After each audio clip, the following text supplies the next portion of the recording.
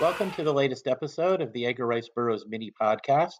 These short podcasts are meant to supplement the full-length episodes that I do with Scott Stewart and Jess Terrell, in which we generally talk about one of Edgar Rice Burroughs' books in detail. My name is Tim DeForest. I'm the author of several books about what I call pre-digital pop culture, things like the pulp magazines that Burroughs was published in, old-time radio, classic comic books, old B-movies, and so on. And I keep a blog about such things at Comics, Old-Time Radio, and other cool stuff. Right now, we are using the mini podcast to do a chapter-by-chapter analysis of the 1912 novel, A Princess of Mars. Today, we'll be talking about Chapter 5. Now, I should note that we will be including spoilers both for this novel and occasionally for later novels in the series. Also, I would recommend you reread this chapter before continuing on with the podcast, because I will be assuming that you are familiar with the events of this chapter as we discuss them.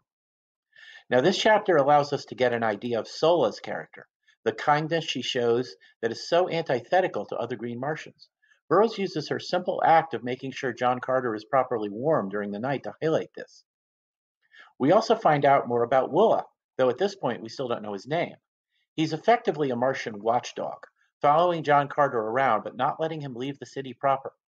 I enjoyed John Carter's surprise at discovering that Willa can move with extraordinary speed despite his squat appearance. Now, Burroughs inserts some more world building here, hinting that at the origin of the city, as John Carter admires the murals painted on the wall and doubts that the brutal Green Martians can be responsible for it, it's made clear here that there is more to Martian civilization than he's seen so far, and Burroughs is very effective in foreshadowing this.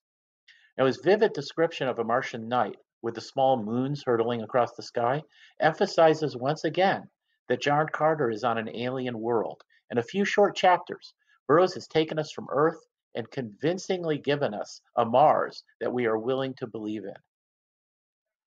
And as usual, we see that Burroughs is a master of pacing. The chapter is not just an information dump. John Carter's experiments with escaping Willa and the cliffhanger ending keep the action moving along quite nicely. That's it for now.